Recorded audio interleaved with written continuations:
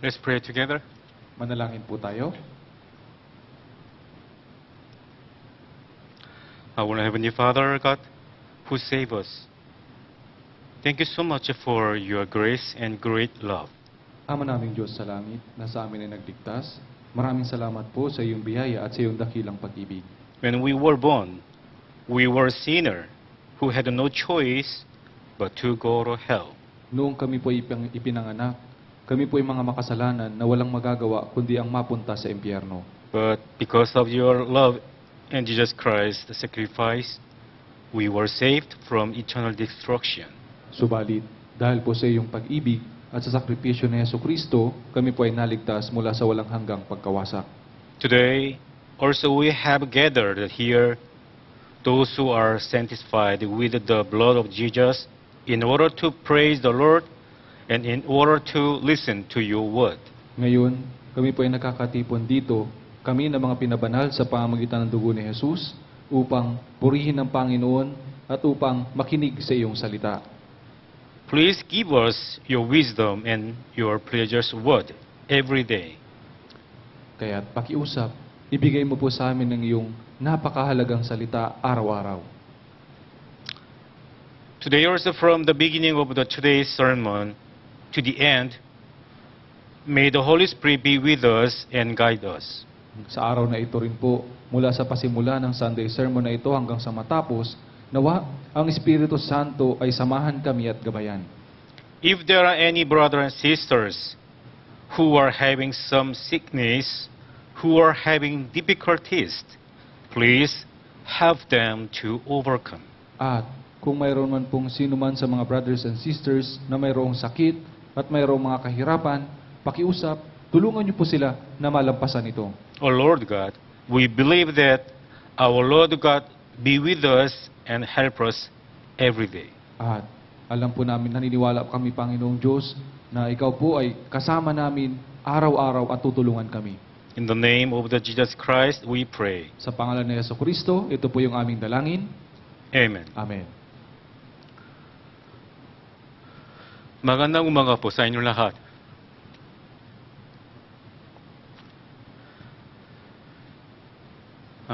We are going to learn in Mark chapter 15. Ngayong araw po ay pag-aaralan po natin ang patungkol sa Marcos chapter 15. So, let's open the Bible. Mark chapter 15, verse 15 hanggang 25. Kaya buksan po natin sa ating mga Biblia, Marcos chapter 15, verse 15 hanggang 25. Mark chapter 15, verse 15 hanggang 25. Marcos chapter 15, verse 15 hanggang 25. Please. Babasahin ko po. At sa pagnanais ni Pilato na bigyang kasiyahan ng taong bayan, pinalaya si Barabas para sa kanila. Pagkatapos na ipahagupit si Jesus, siya ibinigay niya upang ipako sa krus. Pagkatapos ay dinala siya sa mga kawal sa bulwagan na siyang pretoryo at kanilang tinipon ng buong batalyon. Siya ay kanilang dinamitan ng kulay ube at nang makapagtirintas ng isang koronang tinik ay ipinatong nila ito sa kanya. At pinasimulan nilang pagpugayan siya, "Mabuhay, hari ng mga Hudyo." Hinampas nila ang kanyang ulo ng isang tungkod, dinuraan siya at lumuhod sa harapan niya. Pagkatapos na siya ay kanilang libakin, inalis nila sa kanya ang kulay ube na balabal at isinuot sa kanya ang kanyang mga damit at siya ay kanilang nilabas upang ipako sa krus. Pinilit nila ang isang nagdaraan, si Simon na taga Cyrene, na ama ni Alejandro at ni Rufo, na nanggaling sa bukid upang pasanin niya ang krus ni Jesus. Siya ay kanilang dinala sa pook na tinatawag na Golgota, na ang kahulugan ay ang pook ng bungo. At siya ay binigyan nila ng alak na hinaluan ng mira, ngunit hindi niya tinanggap iyon. Siya ay kanilang ipinako sa krus at pinaghati-hatian ang kanyang mga damit na kanilang pinagsapalaran, kung alin ang kukunin ng bawat isa. Verse 25, Nooy ikasyam ng umaga nang siya ay kanilang ipako sa krus. Brothers and sisters, would you see one more time Mark chapter 15, only 21, verse 21. Mga brothers and sisters, tingnan pa po natin ang isa pa, yung verse 21 po. And then, basahin po natin ang sabay-sabay. 3, 2, 1. Pinilit nila ang isang nagdaraan, si Simon na taga Cyrene, na ama ni Alejandro at ni Rufo, na nanggaling sa bukid, upang pasanin niya ang krus ni Jesus. Today's topic is the name of Simon who taking the cross itself instead of Jesus Christ. Kaya yung paksa po natin sa araw na ito ay ang nagngangalang si Simon na nagpasan ng krus ni Jesus. So, specifically, today we are going to think about deeply from two perspectives about the name Simon in Mark chapter 15. Kaya lalong-lalo na po sa araw na ito ay pag-iisipan natin ng higit na malalim mula sa dalawang pananaw ang patungkol sa pangalang Simon dito sa Marcos chapter 15. So among two, what we have to consider. First, let's think about that first point of view, that is the father of Alexander and Rufus Simon. Kaya isa po dun sa dalawa, patungkol po dun sa unang pananaw, ito po yung ang ama ni Alejandro at ni Rufo. By the way, as we look at the whole history of the Bible, it was recorded as whose son of person is, like that. Kaya kung titingnan po natin yung buong kasaysayan sa Biblia, ito po ay nakasulat na gaya nito, na anak ng ganitong tao. So that's what I mean. So when the Bible introduces someone, does someone's father someone like this? The Bible always introduce that way. Kaya nga po, kapag sa Biblia po ay pinapakilala ang isang tao, ay gaya po nito, na ang anak ni ganito, gaya po nito. Yung Biblia ay palaging ipinapakilala sa ganitong paraan. Like this, son of someone, and then son of someone, and then son of someone, like this. Kaya gaya po nito, na anak ni, na anak ni, na anak ni. So for example, the son of Abraham, and the son of Isaac, and son of Jacob, like that. Gaya po nito, halimbawa po, na anak ni Abraham, na anak ni Isaac, na anak ni Jacob. So the order has never been reversed in the entire Bible contents. The father of someone. Kaya, yung pagkakasunod-sunod po, kailanman ay hindi po nababaliktad o nababago dito sa buong nilalaman ng Biblia na ama ni ganito. So what I'm saying, there is no place in the Bible recorded in this way, like the father of someone, the name. Kaya, ganito po yung gusto kong sabihin. Wala po dito sa Biblia na nakatala sa ganitong paraan na ama ni ganito. The opposite. However, only two people are recorded as exceptions. One is Jesse, and the other is Simon. Kaya gayon pa man, dadalawang tao lamang po yung nakasulat dito sa Biblia bilang exception. Yung isa po dito ay si Jesse at ang isa ay si Simon. So in the Bible we read today, we can find a very unusual and special expression. Kaya nga, dito po sa Biblia na binasa natin ngayon, ay makikita po natin yung napaka hindi karaniwan na espesyal na pagpapahayag. That is, it does not introduce the father first. It introduced the children first. Ito po yung hindi mo na ipinakilala yung tatay o yung ama, kundi ipinakilala una yung anak. So, in Mark chapter 15, Simon was introduced as the father of someone. Kaya nga po dito sa Marcos chapter 15, si Simon ay ipinakilala bilang ama ni ganito. It is very interesting point because there is no place in the Bible recorded in this way except only 2 times for only Jesse and this person Simon. Kaya nga, ito po yung interesanting bagay dito na walang lugar o wala tayong matatagpuan dito sa Biblia na nakasulat sa ganitong paraan maliban lamang sa dalawang tao, si Jesse at ang taong itong si Simon. So brother and sister, shall we read one more time verse 21? Kaya nga, basahin po natin ulit, brothers and sisters, ang verse 21. Basahin po natin. Pinilit nila ang isang nagdaraan, si Simon na taga Cyrene, na ama ni Alejandro at ni Rufo, na nanggaling sa bukid upang pasanin niya ang krus ni Jesus. So a certain man from Cyrene, Simon, the father of Alexander and Rufus, was passing by on his way in from the country. Like that. Kaya gaya po nito, pinilit nila ang isang nagdaraan, si Simon na taga Cyrene, na ama ni Alejandro at ni Rufo na nanggaling sa bukid. So, Simon is being introduced. Simon's father's here. Kaya nga po dito, si Simon ay pinakilala bilang ama ng ganito. So, brother, sister, you know, it is a very rare case in this Bible. Kaya nga po, mga brothers and sisters, ito ay rare na kaso dito sa Biblia. This can happen only under a certain event. Kaya ito lamang po ay maaaring mangyari sa ilalim ng isang tiyak na pangyayari. Why did God record him in the Bible? Whose father is Simon? Kaya nga, bakit po ba isinulat siya ng Diyos dito sa Biblia? Sino po ba yung ama na si Simon? Why did God record his name in the Bible? Whose father is Simon? Bakit po ba itinala sa Biblia o sinulat sa Biblia na ang ama na si Simon?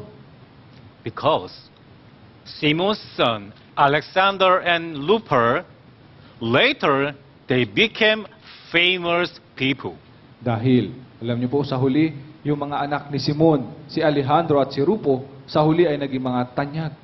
Actually, Gospel of Mark was written about 60 years after Jesus died. Sa katunayan po, yung Ebanghelyo ni Marcos ay isinulat 60 taon matapos na mamatay ni Jesus.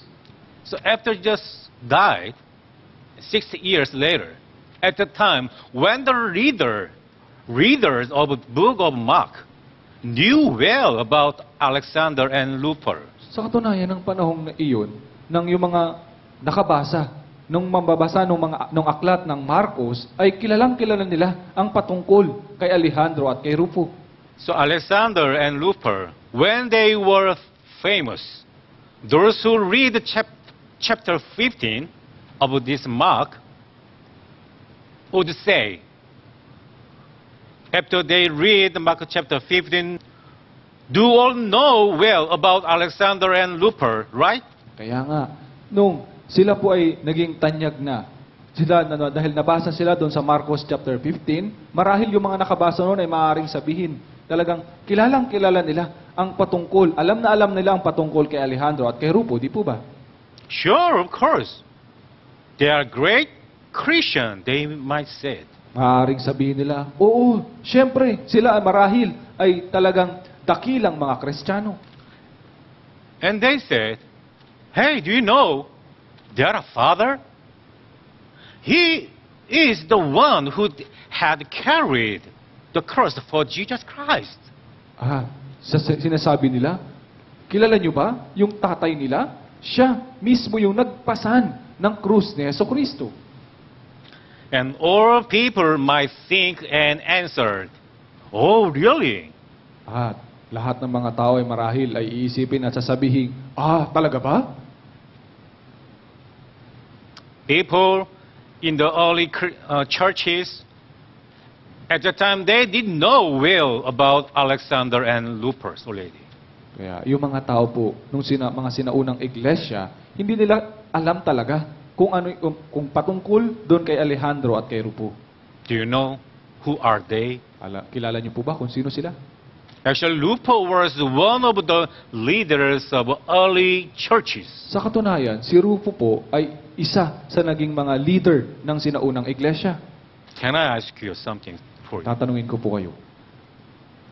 How did they become famous leader of the early churches? Paano ba sila naging tanyag na mga leader ng sinaunang iglesia? Let's think about the reason. Kaya pag-isipan po natin ang tungkol dito sa dahilan kung paano naging ganito. How did they become famous leader of the early churches? Kung paano silang naging sikat na mga leader ng mga sinaunang iglesia? How? Paano? In fact, when Jesus died on the cross, he might have been a little kid when Jesus went to the cross. Sa katunayan po, nang si Jesus ay namatay doon sa krus, marahil siya ay munting bata pa nang si Jesus ay pinako sa krus. Now, from now on, you can see clearly the reason. Ngayon, malinaw nyo na po ba nakikita yung dahilan? Actually, at the time, when Luther was young, his father Simon took his two young sons to Jerusalem. Sa katunayan, nung si Rufo ay bata pa, si Simon, na ama nila, ay dinala niya yung kanyang dalawang batang anak doon sa Jerusalem. At that time, most of Jews used to visit Jerusalem with their children. Nang panahong iyon, karamihan po sa mga Hudyo, kadalasan kapag bumibisita sila, pumupunta sila sa Jerusalem, ay daladala nila yung kanilang mga anak. At least once in their lives to fulfill their duty of Jew. At least, isang beses sa buhay nila upang magampanan nila yung kanilang tungkulin bilang Hudyo. Simon from Cyrene also might have been the same mind. Si Simon po, na taga Cyrene, marahil ay mayroon din ganitong kaisipan. That time, the region called Cyrene was located in northern Africa, a very small village. Kaya, yung lugar na tinatawag na Cyrene ay matatagpuan ito sa Northern Africa. Ito ay napakaliit na nayon. That's what I mean. It took more than 3 and 4 months to get Jerusalem. Ito po ay gugugol ng higit sa 3 hanggang 4 na buwan upang makapunta sa Jerusalem. This is because the distance is more than 1,500 kilometers. Ito ay dahil yung distansya ay higit sa 1,500 kilometers. Although he lived very far from Jerusalem,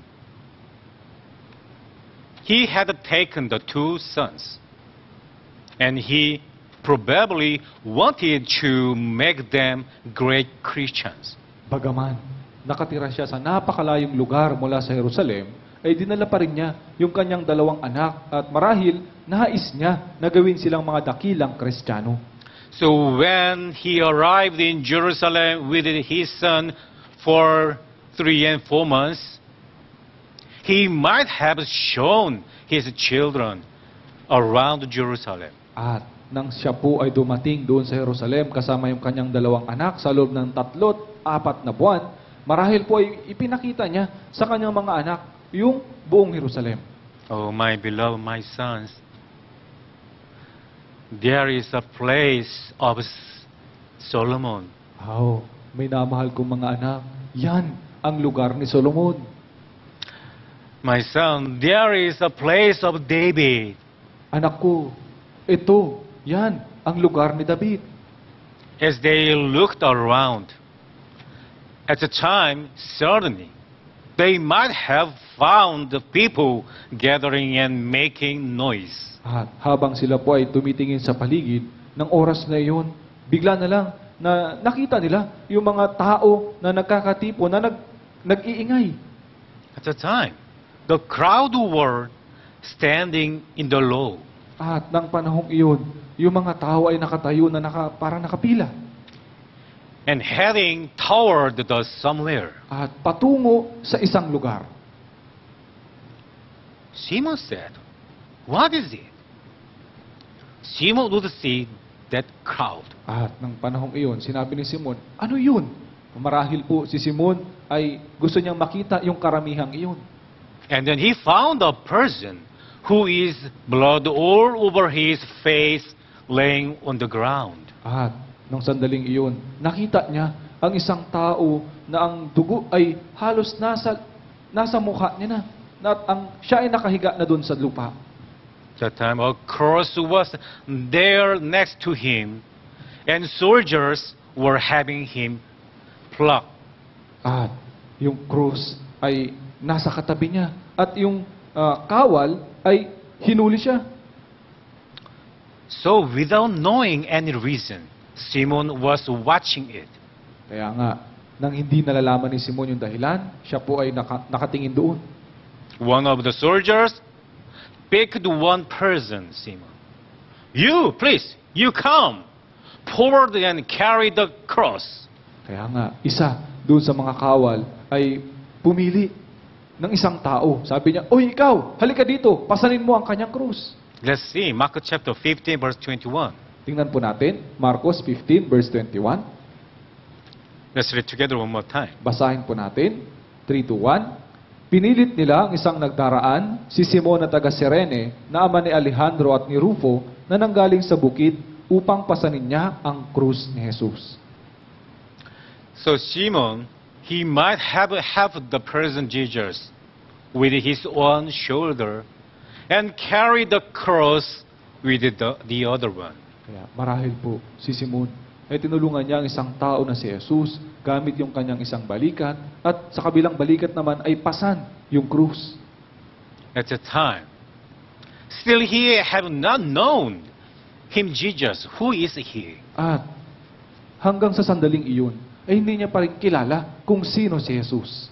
I think then he might have said to his kids, Son, so cold here. So please come here. Stay close behind me. He may Sa say. tingin ko po, marahil ay sinabi niya sa kanyang mga anak, "Mga anak, napakaraming tao dito. Halika kayo dito, lumapit kayo sa akin, manatili kayo sa tabi ko."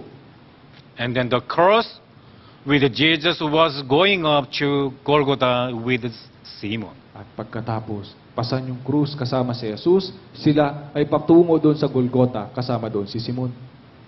As his sons followed their father, and they must have seen Jesus died on the cross. At dahil yung mga anak niya ay sumusunod sa kanilang ama, marahil ay nakita nila na si Jesus ay namatay doon sa krus. Finally, Simon and Jesus, they got to the point. At sa huli po, si Simon at si Jesus ay nakarating na doon sa pupuntahan nila.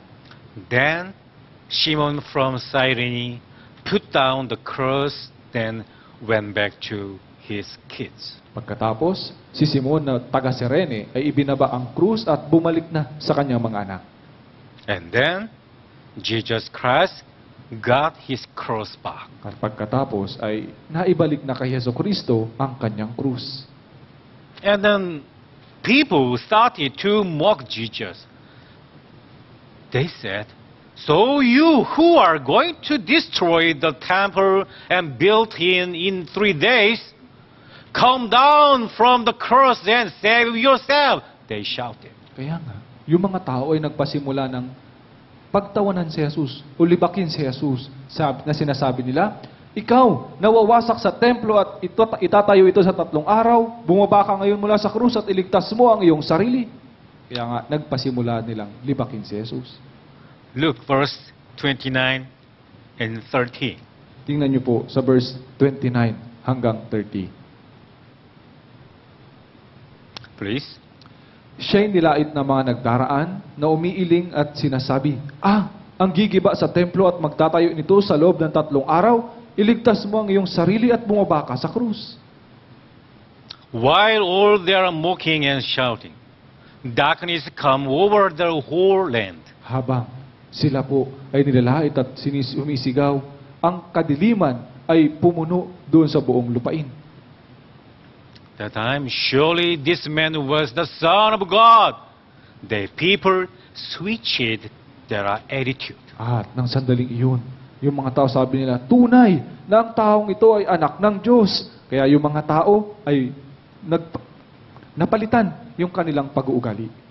And look, verse 39. At tingnan niyo po sa verse 39. Brothers and sisters, shall we read together? Basahin po natin, 3-1.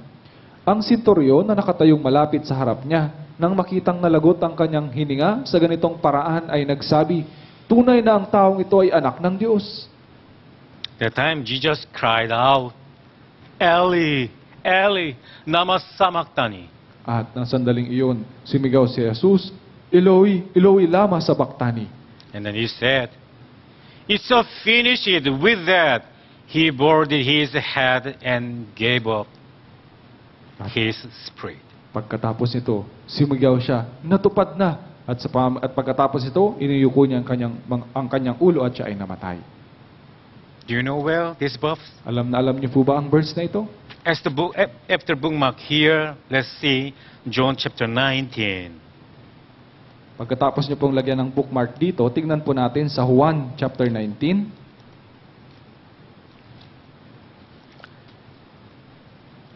John chapter 19, verse 30. Juan chapter 19, verse 30. Brothers and sisters, let's read together. 3 to 1. Nang matanggap ni Jesus ang suka, ay sinabi niya, natupad na, at itinungo ang kanyang ulo, at siya ay namatay. It's a finish. Sinabi niya, He natupad said. na. And Jesus Christ, He died. At pagkatapos si Jesucristo ay namatay. That time, Simon might have been uncomfortable watching all this and going down the hill with his two sons. Nang sandaling iyon, marahil, si Simon ay hindi siya komportableng tinitingnan lahat ng mga bagay na ito at bumaba siya at kasama doon ang kanyang mga anak. Can you imagine? May imagine niyo po ba ito? Anyway, after the Passover day, Simon and two sons, they might have left for Cyrene. At pagkatapos po ng araw ng Pasko, marahil po si Simon at yung kanyang dalawang anak ay bumalik sa Cyrene. The time on their way home, some would say to them, He is raised from the dead. At habang patungo sila doon sa kanilang tahanan, marahil ay may nagsabi sa kanila, siya ay muling nabuhay. They might heard. Marahil narinig nila ito. And then, a few days later, on the way going back home, some people, they said to them, He is taken up into their sky. At pagkalipas ng ilang araw, habang sila ay patungo doon sa kanilang tahanan, may nagsabi sa kanila na siya ay dinala ng paitaas. Then again, He was the Messiah. At pagkatapos, sinabi sa kanila, siya ang Mesiyas. Finally, Simon came to know that is Jesus, who I have him, was the one who died for us to save.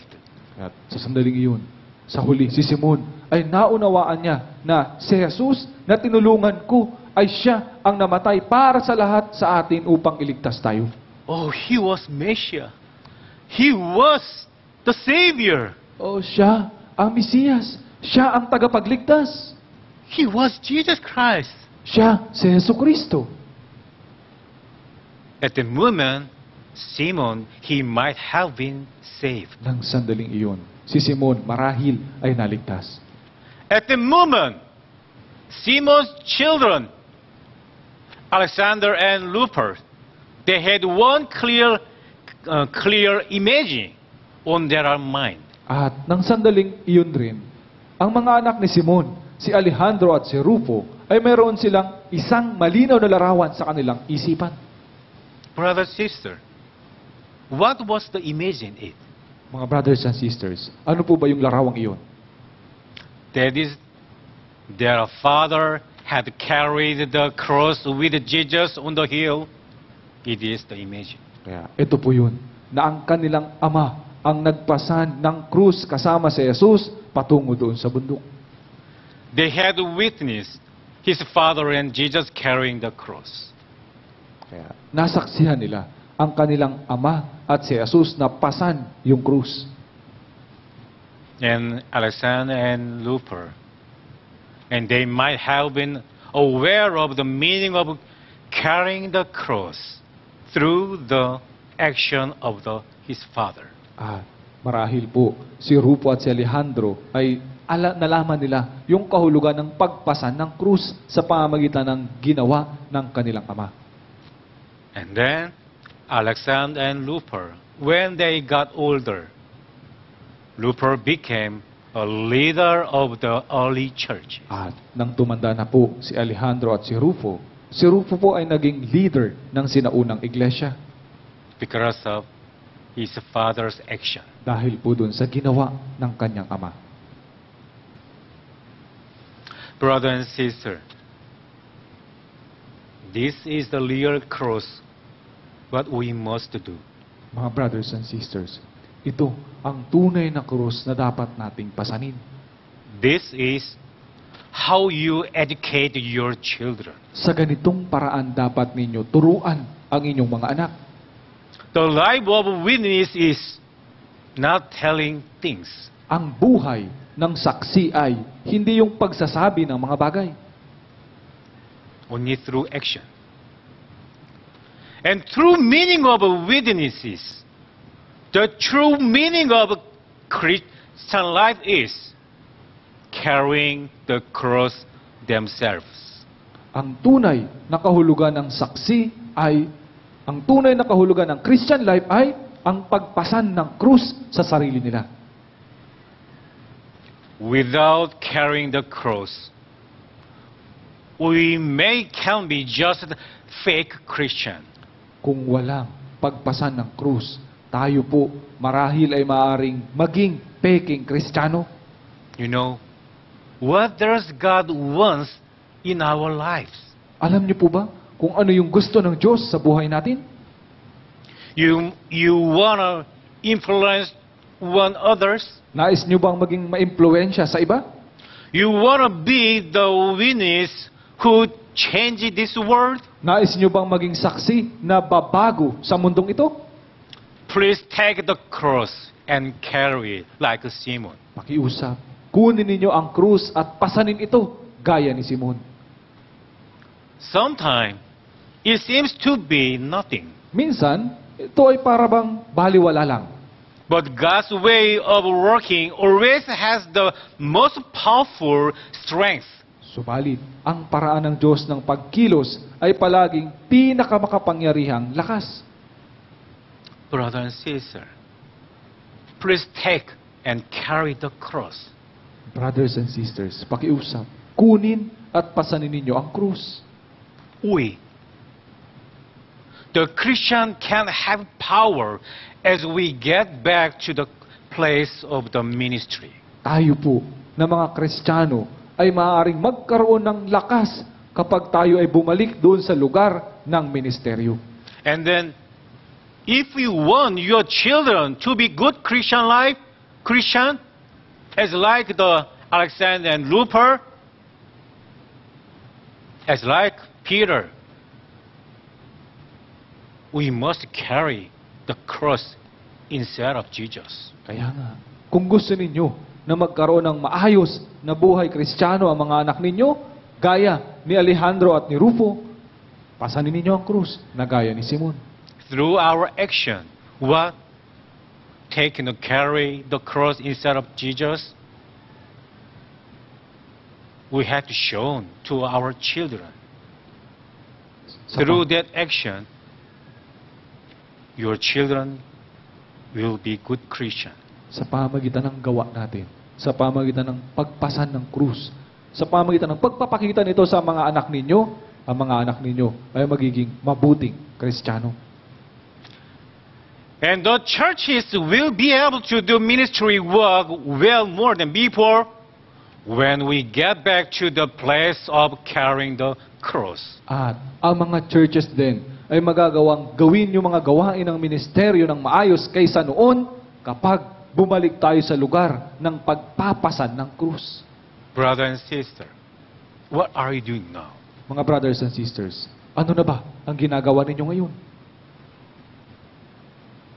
Still, the Lord God, He called us to carry the cross instead of Jesus, to help Him. Hanggang ngayon, ang Panginoong Diyos ay tinatawag tayo na pasanin ang krus sa halip na si Jesus upang tulungan siya.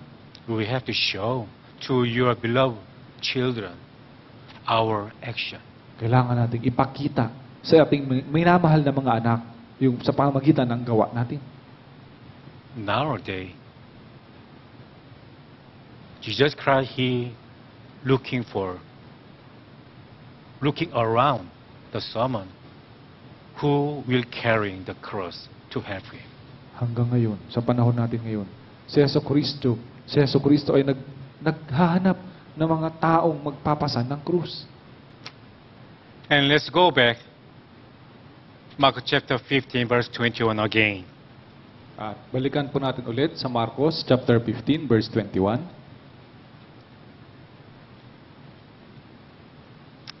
Brother, sister, so let's read together one more time. Basahin po natin, 3-1. Pinilit nila ang isang nagdaraan, si Simon na taga Cyrene, na ama ni Alejandro at ni Rufo, na nanggaling sa bukid upang pasanin niya ang krus ni Jesus. From now on, let's think about the second point of view. Mula po ngayon, ay pag-iisipan naman natin yung ikalawang pananaw dito. That is, why did God use a man named Simon when Jesus fell on the cross? Ito po yung, bakit ginamit ng Diyos ang taong nagngangalang Simon nang si Jesus po ay bumagsak doon sa kanyang krus? Do you know, why did God use the man named Simon? Alam niyo po ba kung bakit ginamit ng Diyos yung taong nagngangalang Simon? Here, who is Simon here? Dito po, sino ba yung Simon? This Simon name is Simon Peter? Ang pangalang Simon ba ito ay si Simon Pedro? Hindi. Why was his name Simon? Bakit ba yung pangalan niya ay Simon? Even though he is not Simon Peter. Bagaman siya ay hindi si Simon Pedro. By the way, the Bible never treats name carelessly. Gayunpaman, yung Biblia po, kailanman ay hindi tinatrato ang pangalan ng walang ingat. When I was young, I was very confused about one thing in the Bible. Noong bata pa ako talagang naguguluhan patungkol sa isang bagay dito sa Biblia.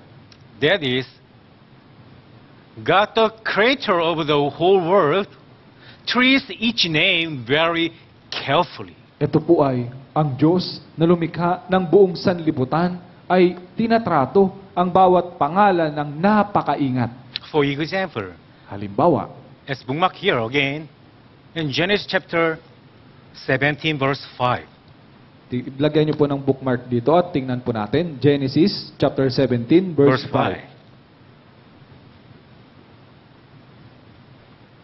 Genesis chapter 17 verse 5. Genesis chapter 17 verse 5. I will live. No longer shall your name be called Abram, but your name shall be Abraham, for I have made you a father of many nations. Ang pangalan mo ay hindi natatawaging Abram, kundi Abraham ang magiging pangalan mo, sapagkat ikaw ay ginawa kong ama ng maraming bansa. As we know well, like this passage, God said, no longer will you be called Abram, your name will be Abraham. Gaya ng alam na natin ang talatang ito, ang pangalan mo ay hindi natatawaging Abram, kundi Abraham. Like that.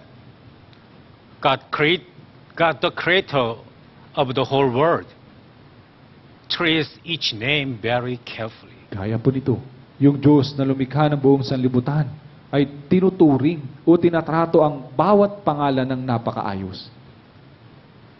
And look, Genesis chapter 32, one more. At isa pa po, tingnan po natin, Genesis 32. 32 verse 28. 32 verse 28.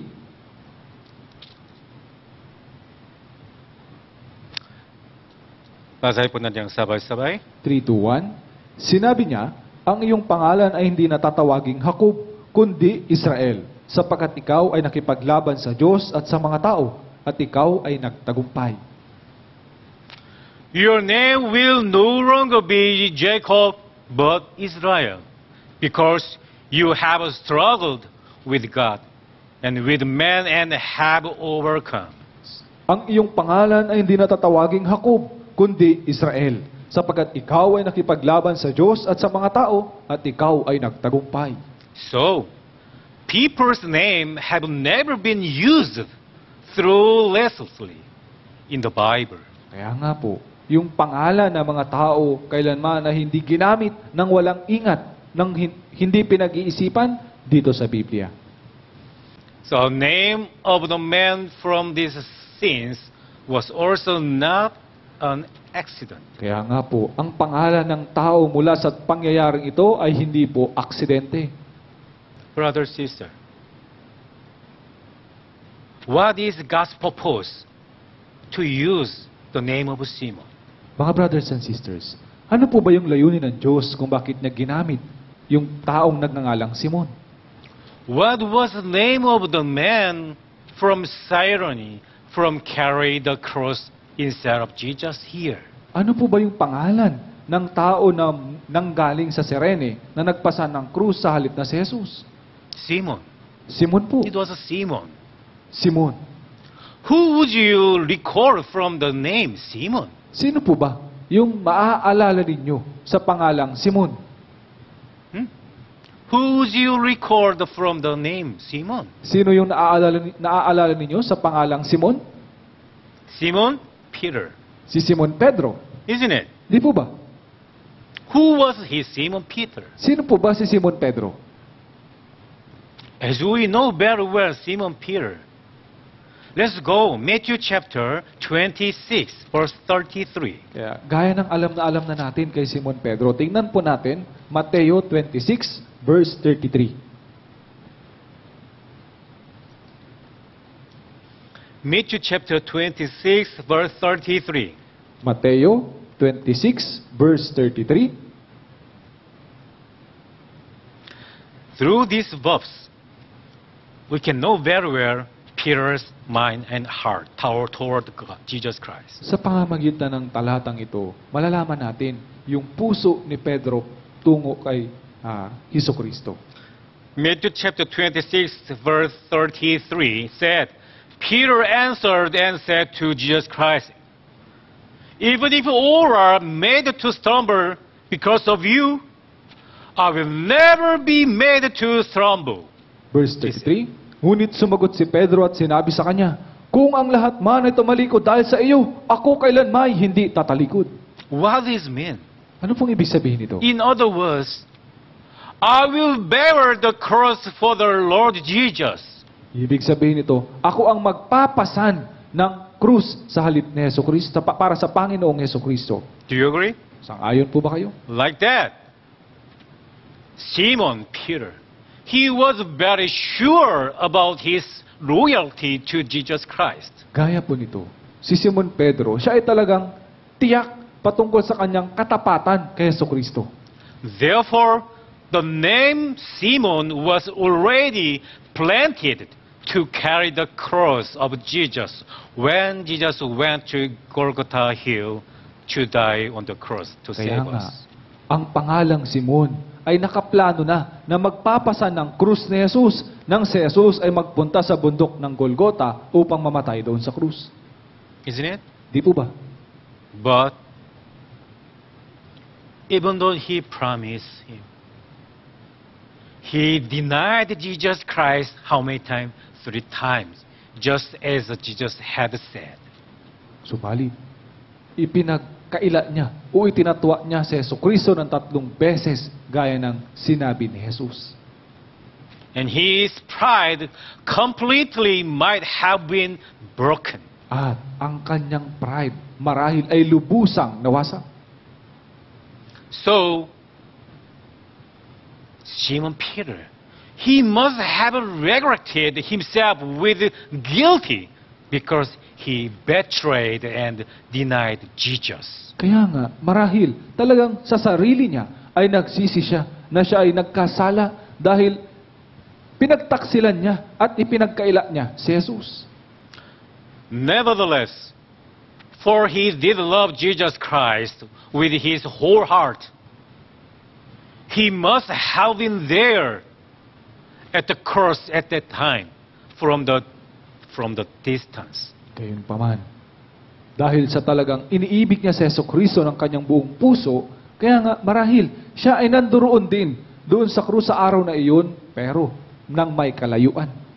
When another Simon carried the cross instead of Jesus, Simon Peter, he would have hidden and watched Jesus from the distance. At nang sa sandaling yung Simon, may isang Simon na nagpapasa ng krus ni Jesus, marahil siya ay nakatingin lang kay Jesus mula sa malayo. When Jesus carrying the cross, he collapsed at some point on the way. But maybe that time Peter might have cheered him up secretly, isn't it? With a shameful mind. At nang si Jesus ay pinapasan yung krus, at siya po ay bumabagsak sa ilang banda, sa ilang dako nang siya ay nasa daan patungo doon sa bundok. Marahil si Pedro ay pinapalakas si Jesus, pinapalakas yung loob ni Jesus ng lihim lang ng may kahihiyan. Sorry. Oh my Lord Jesus, sorry. My Lord, please come up. I'm very sorry. Please stand up. He might say to Jesus Christ. O Panginoon ko, tumayo ka. Sorry, pasensya na. Pakiusap, tumayo ka. Marahil, sinasabi niya ito sa sarili niya. As soldiers had Jesus plugged, at the time Peter might have been struggled. At habang yung mga kawal, yung mga sundalo ay hinahagupit si Jesus, marahil si Pedro ay talagang nahirapan sa kanyang sarili. Oh Lord,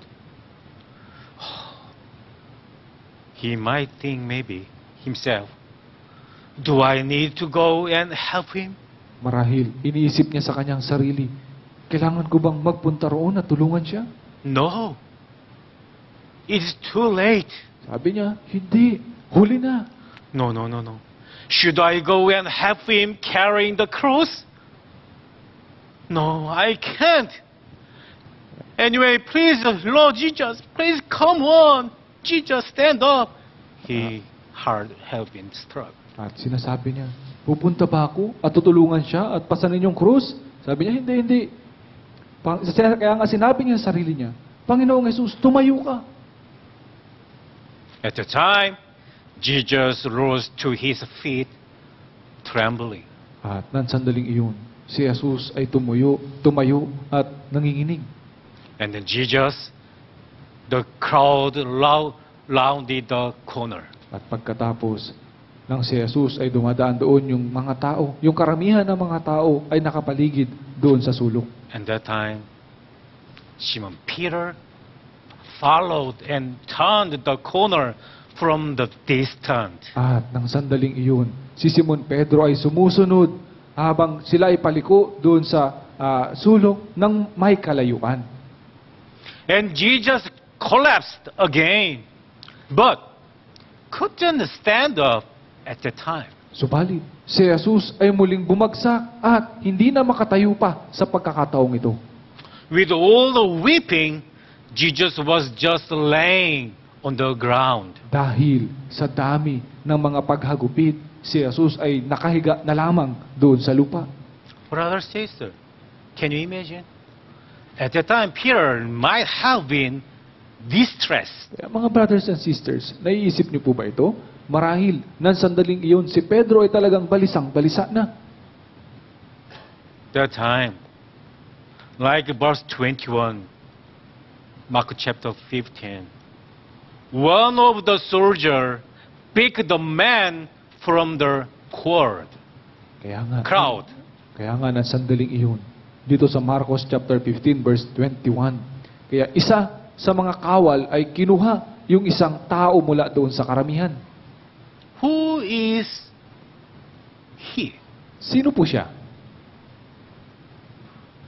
Who is he? Sino siya? Simon. Si Simon. But not Simon Peter. Subalit, hindi si Simon Pedro. He is Simon. Who? The same name as Simon Peter, but not Simon Peter. Siya ay si Simon. Nakapareho ng pangalan ni Simon Pedro. Isn't it? Di po ba? That time the soldier said to him, you take the cross for this prisoner. Sinabi ng kawal na iyon, pasanin mo ang krus ng bilanggong ito. This might have been what Peter witnessed. Marahil ito po yung nasaksihan ni Pedro. The man from the crowd who was seemed to be the foreigner, he carried the cross and helped Jesus. Ang tao na mula sa karamihan na para bang isang banyaga ay pinasan niya ang krus at tinulungan si Jesus. At the time, Peter might have witnessed the scenes from the distance that day. At nang sandaling iyon, ng oras na iyon, si Pedro marahil ay nasaksihan niya ang pangyayaring ito mula sa may kalayuan ng araw na iyon. Brother and sister, can you imagine? How did Simon Peter feel that time? Kaya mga brothers and sisters, kaya niyo po bang i-imagine kung ano yung nararamdaman ni Pedro ng araw na iyon?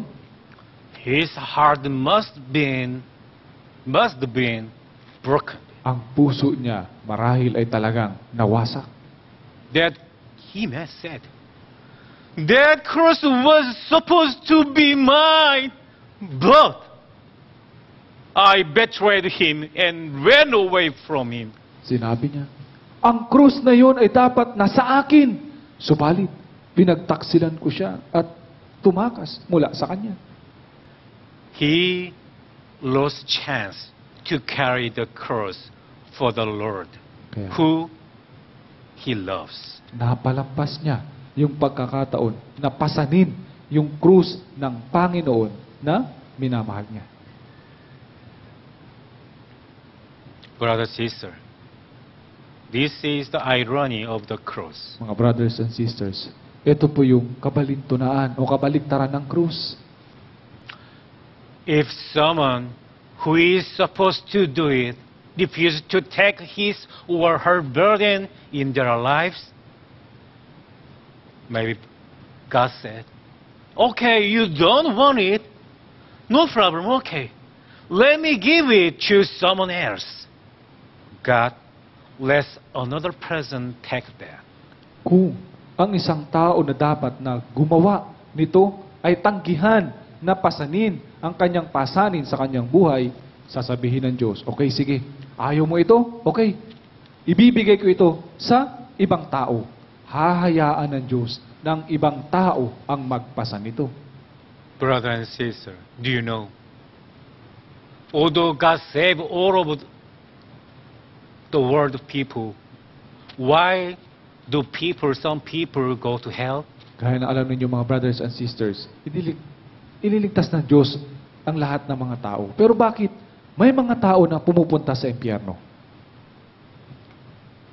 Because they abandoned the opportunity themselves. Dahil tinalikuran nila yung pagkakataon sa sarili nila. Why do some of the people who have been saved leave the church?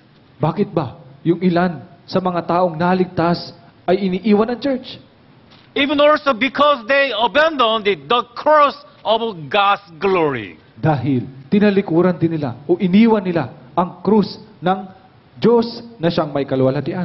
Do you know why was Simon the name of the man who carried Jesus' cross instead of? The reason was Peter's promise to Jesus.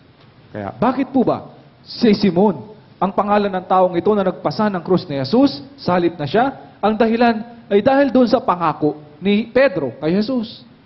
Let's go. Matthew chapter 26, verse 33. Tingnan po natin, Mateo 26, verse 33. Pasal po natin ng sabay-sabay. 3, 2, 1. Ngunit sumagot si Pedro at sinabi sa kanya, kung ang lahat man ay tumalikod dahil sa iyo, ako kailan may hindi tatalikod. Therefore, when Jesus fell, it was Simon Peter, name of Simon, who should be with him. Kaya nga, nung si Jesus ay bumagsak, dapat ay si Simon Pedro yung dapat na nandoon. Therefore, God wanted Simon Peter to the end, but in the end, there was another Simon, not Simon Peter. Kaya nga dahil nais ng Diyos nakasama niya si Pedro hanggang sa huli. Subalit sa huli, mayroong ibang Simon, hindi si Simon Pedro. Because Simon Peter's promise, his name supposed to carry the cross. Dahil doon sa pangako ni Simon Pedro, dapat siya, yung pangalan niya, yung magpasa nito. But instead of Simon Peter, God used another name of Simon. Subalit, sa halip na si Simon Pedro, ang Diyos ay gumamit ng ibang tao na nagngangalang Simon. Like that.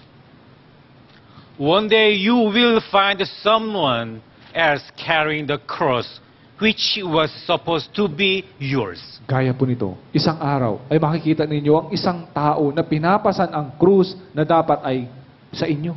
But it will be late at the point. Subalit, huli na ito sa sandaling iyon. Brother and sister, what are you doing now? What were you doing when God called you? When Jesus needed you? Subalit, mga brothers and sisters, ano na ba ang ginagawa ninyo ngayon? Nasaan kayo? Ano ang ginagawa ninyo nang tinawag kayo ng Diyos? Nang kinailangan kayo ni Jesus? As we know well, because the cross is the crown. So remember, brother and sister, that it can be transferred to other people. Kaya nga, dahil ang krus ay corona, kaya nga, tandaan po ninyo ito, brothers and sisters, na ito ay maaaring mailipat sa ibang tao. Revelation chapter 3, let's see. Revelation chapter 3, Tingnan po natin, Apokalipsis chapter 3, verse 11. verse 11.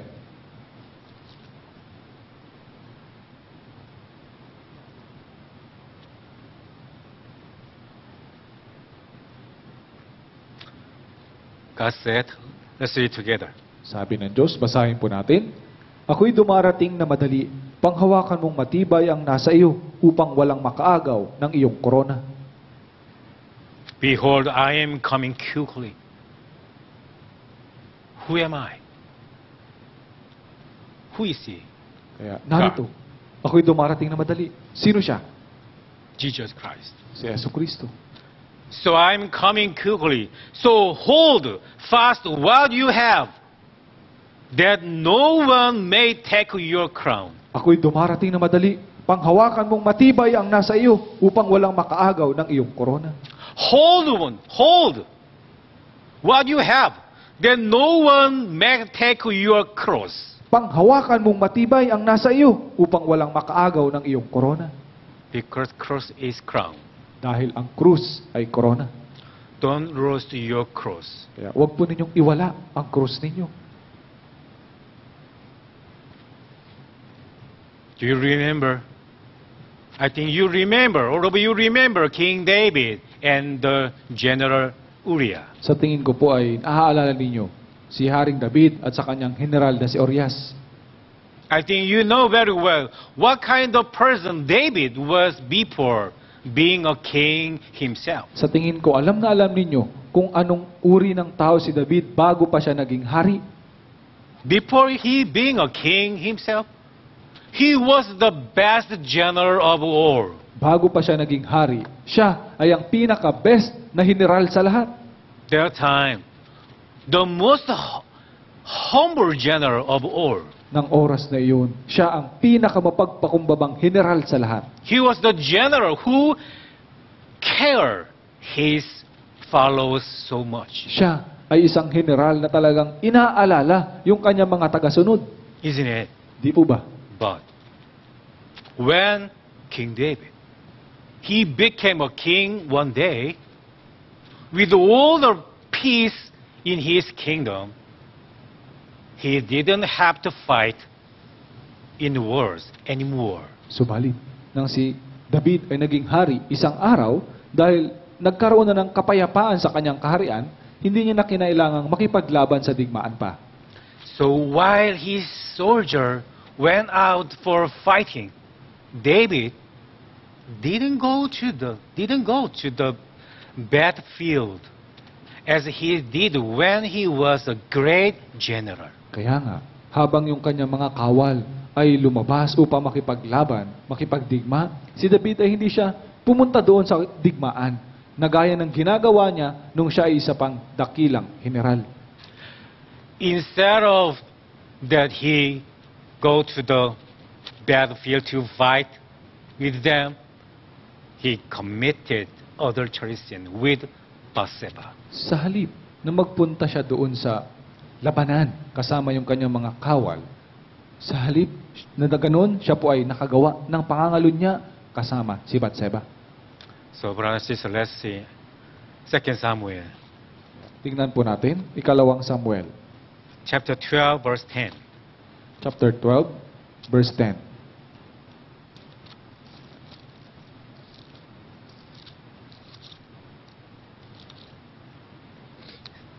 Second Samuel, chapter 12, verse 10. Ikalawang Samuel, chapter 12, verse 10, Basahin po natin na sabay-sabay. 3-1.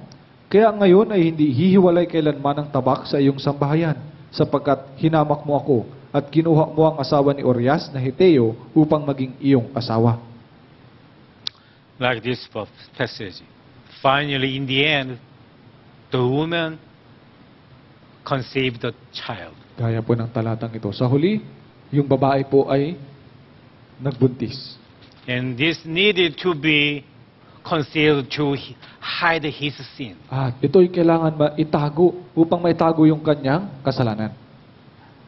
But King David, he didn't repent. Subalit si Haring David ay hindi po siya So nagsisi. King David called Uriah, soldier, from the battle, who was the husband of the woman Bathsheba. Kaya nga si Haring David ay tinawag si Urias mula doon sa labanan na asawa ng babaeng si Bathsheba. He made Uriah return to his home in order to cover up his hidden sin. At pinababalik niya si Urias doon sa kanyang bahay upang mapagtakpan yung kanyang kasalanan. But, you know, what Uriah did that day? Subalit, alam niyo po ba kung ano yung ginawa ni Urias sa araw na iyon? Uriah, he didn't go back to his home Si Urias po, hindi siya bumalik sa kanyang bahay to enjoy with his wife. upang mag-enjoy kasama yung kanyang asawa. Why? Bakit? King David said to him, why didn't you go back to your home and you to your wife? Si Haring David, sinabi niya, bakit hindi ka bumalik sa iyong bahay at sa iyong asawa? That time, you know what Uriah said to David? Nang sandaling iyon. Alam niyo po ba kung ano yung sinabi ni Urias kay David? Brothers and sisters, let's read together. 2 Samuel chapter 11, verse 11. Kaya, basahin po natin mga brothers and sisters, ikalawang Samuel chapter 11, verse 11. Basahin po natin, 3-1. Sinabi ni Urias kay David, ang Kaban, ang Israel, at ang Juda ay naninirahan sa mga tolda, at ang aking Panginoong si Joab, at ang mga lingkod ng aking Panginoon ay nagkakampo sa parang. Pupunta ba ako sa aking bahay upang kumain, uminom, at sumiping sa aking asawa? Habang buhay ka, at buhay ang iyong kaluluwa, hindi ko gagawin ang bagay na ito. Like that, the soldier Uriah said to King David, please, King, please send me back. He said, Kaya, now it is the time for me to go back and fight for the God of Israel. Gaya po nito, sinabi nung kawal na si Urias kay Haring David, pakiusap, pabalikin mo na ako. Ngayon ay ang oras para sa akin na bumalik at lumaban para sa Diyos ng Israel. Soldier Uriah, instead of go to his home to meet her wife, he said, answer to king. Now, it is the time for me. It is the time for me to go back to fight for the God of Israel. Kaya nga, sa halip na bumalik siya sa kanyang bahay, sinabi ni Urias kay Haring David, ngayon ay ang oras para bumalik ako doon at makipaglaban para sa Diyos ng Israel. Do you find something here? Kaya God's lessons. may nakita po ba kayo na aral ng Diyos dito? What he said was the mirror of David. Ang sinabi niya ay sumasalamin kay David. He is very alike with David in his old days. Siya ay talagang kagaya o katulad ni David nung gaya ng kanyang ginagawa noon. This person's mind is what David had before and now was fading away. Ang puso o ang kaisipan ng taong ito ay kung ano yung mayroon si David noon at ngayon ay nawawala na. So, God must have shown through Uriah's soldier to David one purpose. Kaya nga, ipinakita ng Diyos sa pamamagitan ng isang taong ito na kay Urias, kay David, na may layunin. Brother and sister, this is who you were. Kaya mga brothers and sisters, ito ay kung sino kayo noon. So, we should repent Kaya nga, dapat tayo magsisi. and come back to God before it is too late. At manumbalik sa Diyos bago pa maging huli ang lahat. This was God's warning to David. Ito po ay babala ng Diyos kay David. But, what did David do here? Subalit, ano po ba yung ginawa ni David dito? Instead of repentant, he killed him. He made Uriah die on the battle. So David commit murder. Kaya sa halip na magsisi, pinatay siya ni David. Kaya nga, pinatay niya si Urias doon sa labanan. Si David ay nakagawa ng pagpatay. It's the same situation. 3 times denying Jesus Christ. Simon Peter. Kaya ito rin po ay kapareho ng ginawa ni Pedro ng pagkakaila kay Jesus ng 3 beses. Also, the very same thing are happening in our lives today. Gayon din po, ang parehong bagay na ito ay nangyayari rin sa buhay natin ngayon.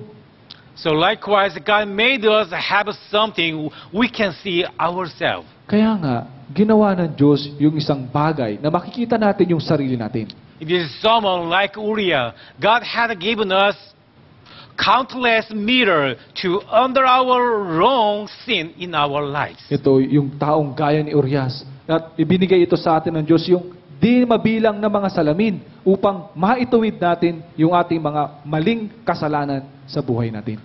Actually, I always pray for this. Sa katunayan, ay palagi ko pong ipinapanalangin ang tungkol dito.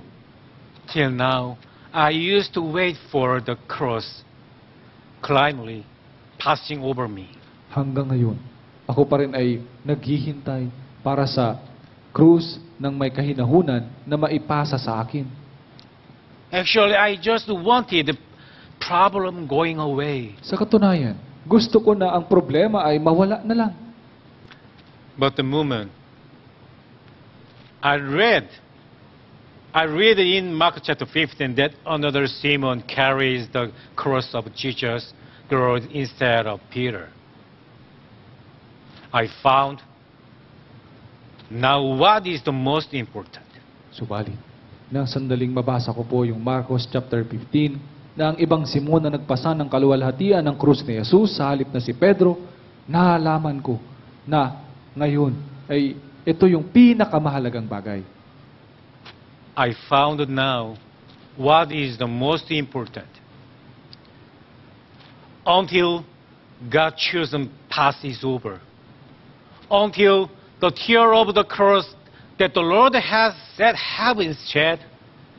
Oh Lord, please, I don't want the cross God put in my life being moved to others. Kaya nga po, nalaman ko na ngayon kung ano yung pinakamahalagang bagay. Hanggang sa ang piniling landas ng Diyos ay matapos, hanggang sa ang luha ng krus ng Panginoon na tinakda niya ay maidanak. O Panginoon, pakiusap, ayoko na ang krus na nilagay ng Diyos sa buhay ko ay mailipat sa iba. Oh Lord God, I want God completes what He planned in the first place. At Panginoong Diyos, nais ko na matapos kung ano yung plinano ng Diyos ng una pa. So I want to keep carrying the cross till God fulfilled His plan. Kaya nais ko na patuloy na pasanin ang krus hanggang sa maisakatuparan ng Diyos ang kanyang plano. If I can have Jesus in my life with carrying the cross, let me have the cross in my life. Kung maaari na magkaroon ako ng Jesus sa buhay ko na pinapasan ang krus, pakiusap. Ibigay mo sa akin ang krus sa buhay ko. If I can love Jesus more with carrying the cross, let me have the cross in my life. Kung magagawa kong ibigin si Jesus ng higit pa sa pamagitan ng pagpasan sa krus, pakiusap, ibigay mo sa akin ang krus sa buhay ko. That is what I'm always praying for now. Ito po yung palagi kong pinapanalangin sa ngayon. Like that, let us not be Simon Peter, who had taken the cross from another Simon. Kaya nga, wag nawa tayo maging gaya ni Simon Pedro na inalis yung krus mula sa kanya patungo sa isang Simon. Let's not give our cross to other way. Kaya wag po nating isuko yung ating krus para sa ibang bagay. Let's take and carry the cross and take the kingdom of God by force. Kaya nga, kunin at pasanin natin yung krus at kunin natin yung kaharian ng Diyos. Brother and sister, since then, the Bible recorded two important events of Jesus. Kaya nga, mga brothers and sisters, magmula nito, ang Biblia ay isinulat dito yung dalawang mahalagang bagay kay Jesus. One is the events of forgiving the thief and saving him. Yung isa ay yung pangyayari na pagpapatawad sa isang kriminal at iniligtas siya. The other is that Jesus forgave everyone foolish sins before he died. At ang isa ay pinatawad ni Jesus ang lahat ng mga kahangalan na kasalanan ng lahat ng tao bago siya mamatay. Brother and sister, one thief got his sin forgiven by Jesus right before he died and went to heaven. Did Jesus forgive only one person? Kaya mga brothers and sisters, yung isang kriminal ay napatawad sa kanyang mga kasalanan ni Jesus bago siya mamatay at napunta siya sa langit. Kaya No. nga, isa lamang ba yung pinatawad ni Jesus? No. Both. Jesus Christ, he forgave. Hindi po. Pareho silang pinatawad ni Jesus. But why did only one person go to heaven? Subalit, bakit isang tao lang yung napunta sa langit? It is because he acknowledged his own sin and turned to God. Ito ay dahil kinilala niya yung kanyang sariling kasalanan at nanumbalik sa Diyos. Isn't it? Di po ba? In other words, he catch the great opportunity of the cross of Jesus Sawat. because the other did not depend on his cross of Jesus until the end. Sa madaling salita, nakuha niya yung napakagandang pagkakataon ng krus ni Jesus dahil yung isa ay hindi umasa doon sa krus ni Jesus hanggang sa katapusan. Can you get this point, the last lessons? Kaya, nakuha niyo po ba yung punto ng aral ng Diyos dito? Brother, sister, the cross is love. Kaya mga brothers and sisters, ang krus ay ang pag-ibig. The cross is forgiveness. Ang krus ay kapatawaran. Brother, sister, the cross is salvation. Mga brothers and sisters, ang krus ay kaligtasan. Brother, sister, the cross is evangelism. Mga brothers and sisters, ang krus ay evangelism. Brother, sister, the cross is our only hope. Kaya, mga brothers and sisters, ang krus ay ang ating tanging pag-asa. And the cross is a sacrifice. At ang krus ay sakripisyo. The cross is the crown of glory. Ang krus ay ang korona ng kaluwalhatian.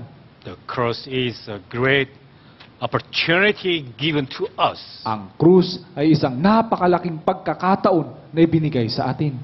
So, brother, sister, don't leave behind the cross of Jesus who saved us. Kaya nga, mga brothers and sisters, huwag po ninyong iwan ang krus ni Jesus na nagligtas sa atin. Don't miss out the cross on the glory you will receive. Huwag ninyong palampasin ang krus ng kaluwalhatian na matatanggap ninyo. Don't miss out the cross which you chance of glory. Huwag po ninyong palampasin ang krus na pagkakataon ninyo para sa kaluwalhatian. Don't miss out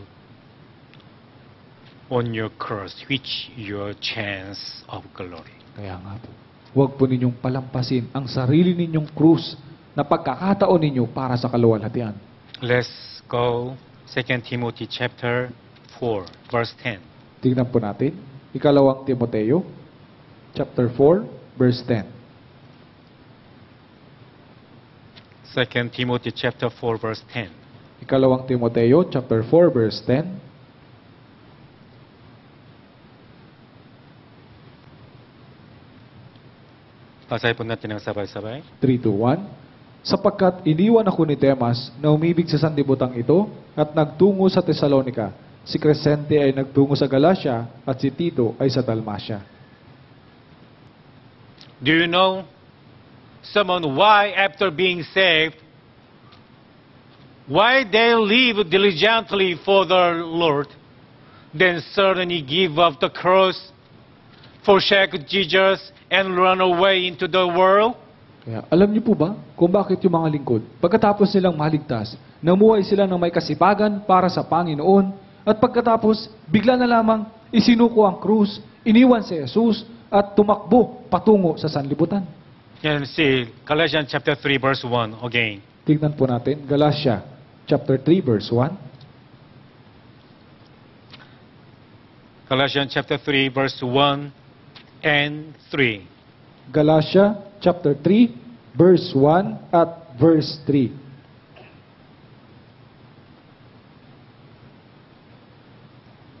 Brothers and sisters, let's read together. Galatians chapter 3, verse 1 and 3.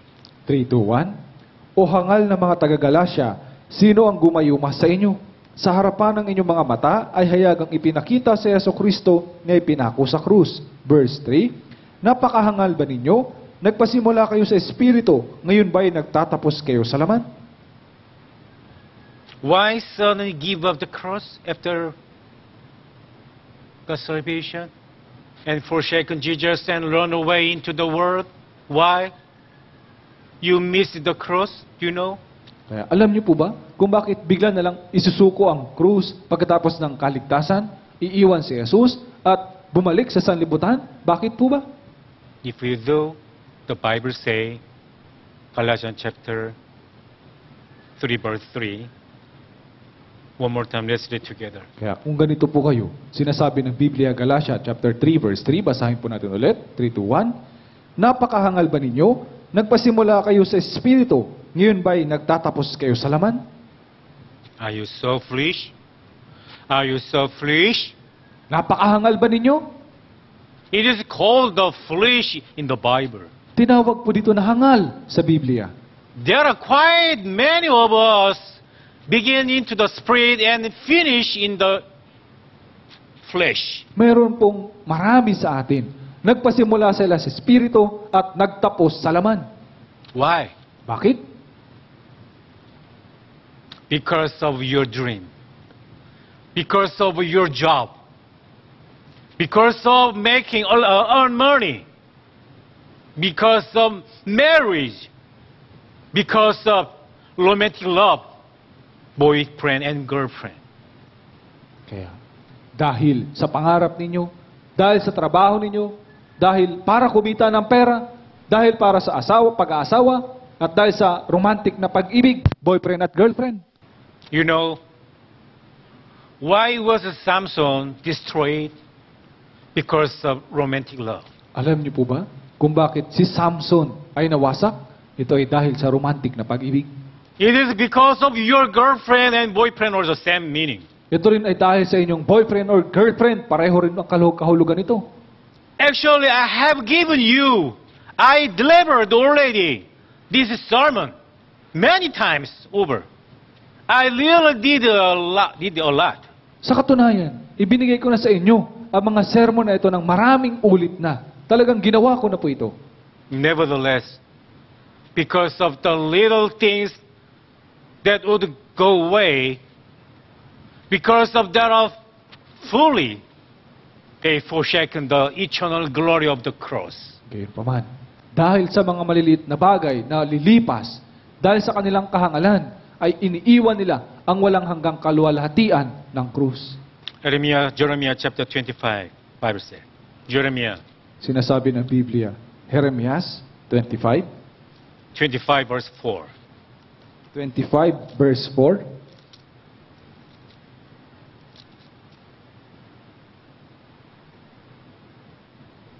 Jeremiah chapter 25, verse 4. And the Lord hath sent to you all his servants the prophet, raising early and sending them, but you have not listened nor inclined your ear and hear. Hindi kayo nakinig, ni kiniling man ang inyong mga tainga upang makinig, bagaman patuloy na sinugo ng Panginoon sa inyo ang lahat niya mga lingkod na propeta. You know what will happen if we throw away this cross as like Simon Peter? Alam niyo po ba kung ano mangyayari kung itatapon natin ang krus na ito na gaya ni Simon Pedro? Jeremiah chapter 25, verse 8 and 9. Jeremiah 25, verse 8 hanggang 9. Jeremiah chapter 25, verse 8 and 9. Let's read together. Basahin po natin, 3-2-1. Kaya't ganito ang sabi ng Panginoon ng mga hukbo, sapagkat hindi ninyo pinakinggan ang aking mga salita, tatawagin ko ang lahat ng mga lipi sa hilaga at si Nebukadnezar na hari ng Babylonia, ang aking lingkod. Dadalhin ko sila laban sa lupaing ito at sa mga mamayan nito, at laban sa lahat ng mga bansang ito sa palibot. Ganap ko silang lilipulin at gagawin ko silang kasuklam-suklam, pagsisitsitan at isang walang hanggang kakutyaan, sabi ng Panginoon. What does that mean? It is the same means the same, 2 Peter chapter 2, verse 20. Let's see one more time. Ano pong ibig sabihin nito? Ibig sabihin, kaparehong kahulugan po nito, ikalawang Pedro, chapter 2. 2 Peter chapter 2, verse 20. Ikalawang Pedro, chapter 2, verse 20.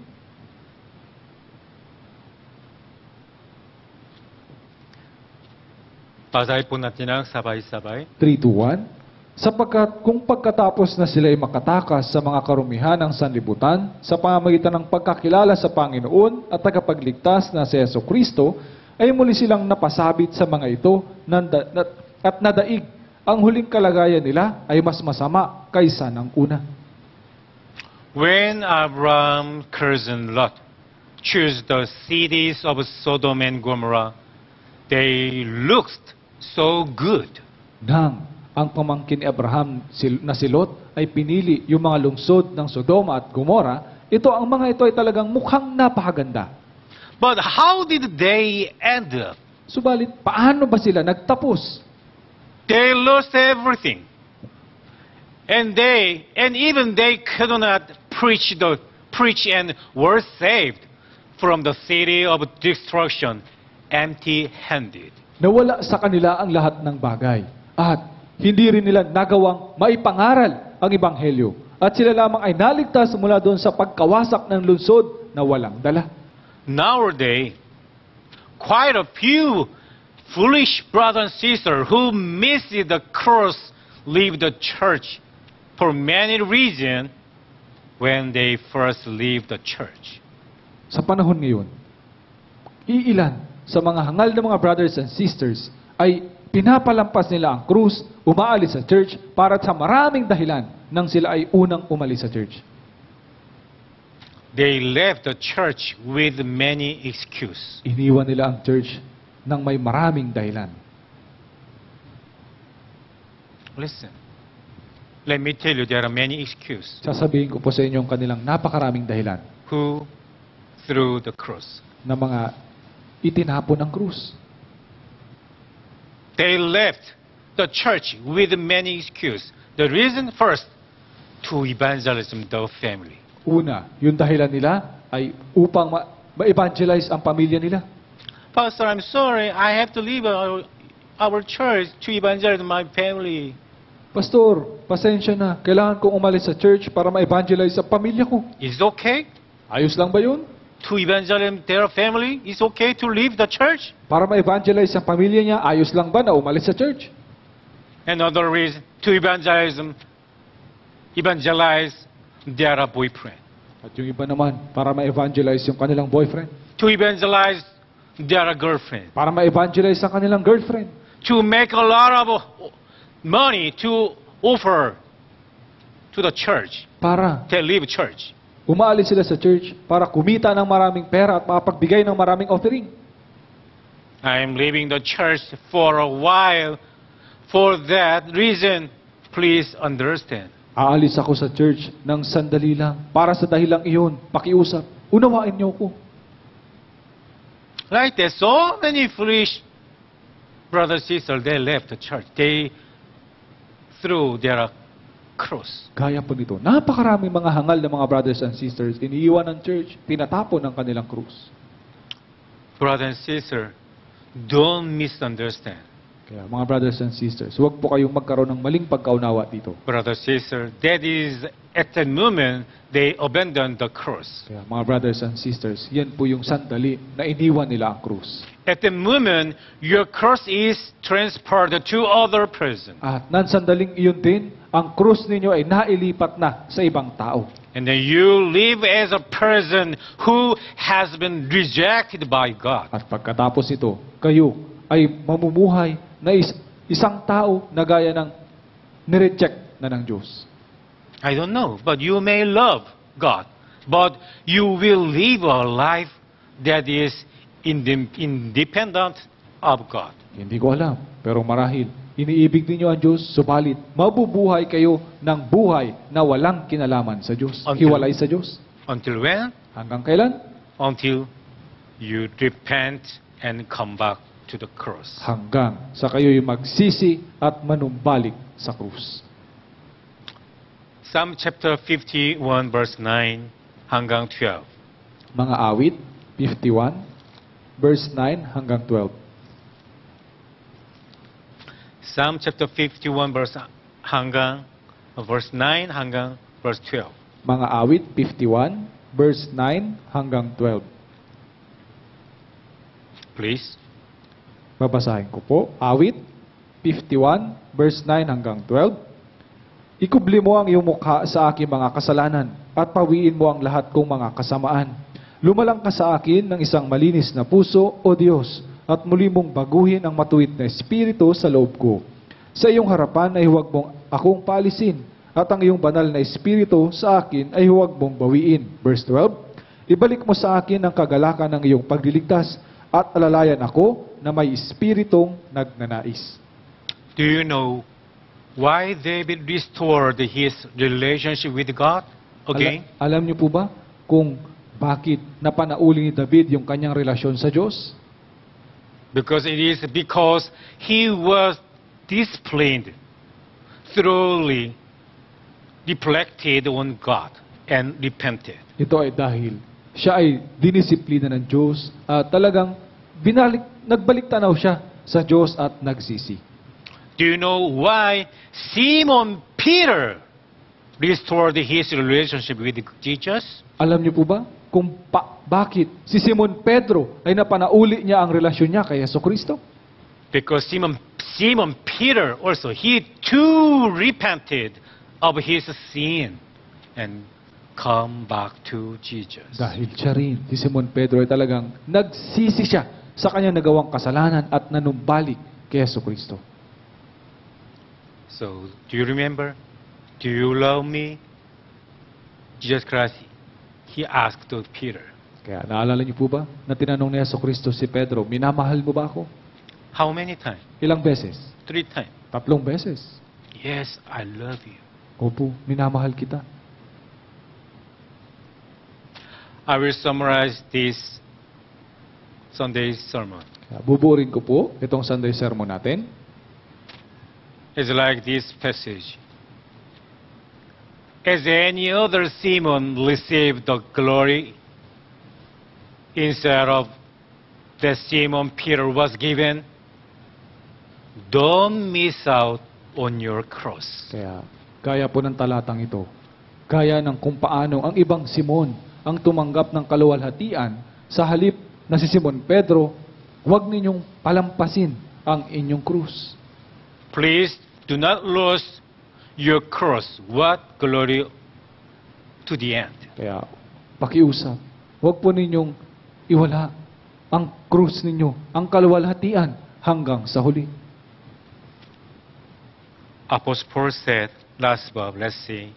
Sinabi ni Apostol Pablo, Philippians chapter 3, Pilipos chapter 3, verse 8 hanggang 14. Verse 8 hanggang 14. After we read, I will finish. Kaya pagkatapos po nating basahin, natapos po tayo. Basa po natin na sabay-sabay. 3, 2, 1. Higit pa roon, ang lahat ng mga bagay ay inaari kong kalugihan dahil sa higit na kahalagahan na makilala si Kristo Jesus na Panginoon ko. Alang-alang sa Kanya'y tiniis ko ang kalugihan ng lahat ng mga bagay at inaari kong basura lamang upang makamit ko si Kristo. At ako'y matagpuan sa Kanya na walang sarili kong katwiran na mula sa kautusan, kundi ang katwiran sa pamamagitan ng pananampalataya kay Kristo, ang katwirang buhat sa Diyos na batay sa pananampalataya, upang makilala ko siya at ang kapangyarihan ng Kanyang muling pagkabuhay at ang pakikisama sa Kanyang mga kahirapan, na ako'y matulad sa Kanya sa Kanyang kamatayan, upang aking makamit sa anumang paraan ang muling pagkabuhay mula sa mga patay. Hindi sa ito'y akin nakamit na o ako'y sakdal na, kundi nagpapatuloy ako upang iyon ay aking maabot, kung paanong ako ay inabot din ni Kristo Jesus. Mga kapatid, hindi ko pa inaaring naabot ko na, ngunit isang bagay ang ginagawa ko.